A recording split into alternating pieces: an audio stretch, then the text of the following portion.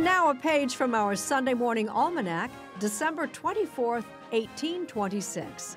191 years ago today. The day you might say West Point went into the drink. The drink, in this case, being eggnog. The creamy, alcohol-laced holiday treat was a traditional part of the Academy's annual Christmas celebration. But in the year 1826, the school's strict new superintendent, Colonel Sylvanus Thayer, just said no. He banned all alcohol on campus. Bad idea. That Christmas Eve, a group of mischievous cadets rebelled.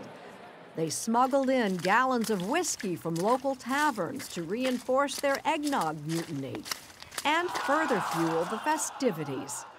Once the drinking started, disorder followed, as did fights, even vandalism. It's thought that about a third of the school's 260 cadets took part.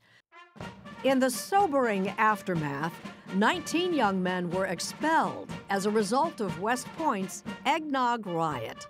Cadets Jefferson Davis and Robert E. Lee indulged but escaped punishment, a fate that could have changed history.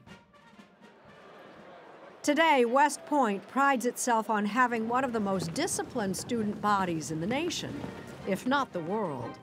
A long gray line pledged to duty, honor, and country. And deserving of a toast. Cheers.